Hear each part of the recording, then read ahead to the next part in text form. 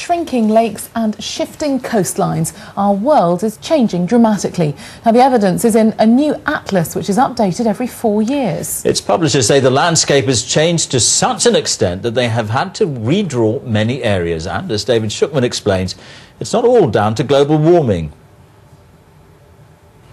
The Earth is always changing, but now mankind's impact is clearer.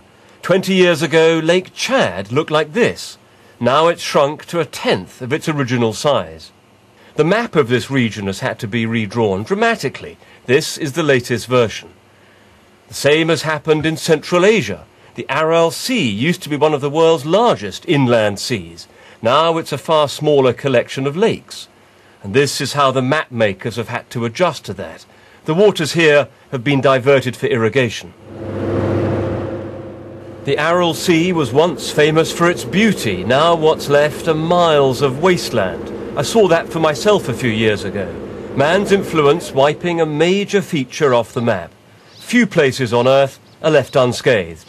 There are still great wildernesses out there, but the amount of information that's available now does give that impression that man's reach is increasing into these areas. The demand for resources is seemingly unending. For explorers like Dr. Livingstone a little more than 100 years ago, the challenge was simply to try to map the planet in the first place. Now the challenge for map makers is to try to keep up with the incredible rate of change to our deserts, to the cities, to the ice sheets, and of course to our climate.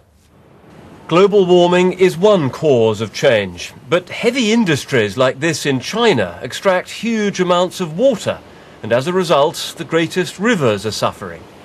This picture shows how the Yellow River used to flow to the coast. Now there are times when it's too dried up to make it. The question now, what damage will future maps have to convey? David Shukman, BBC News.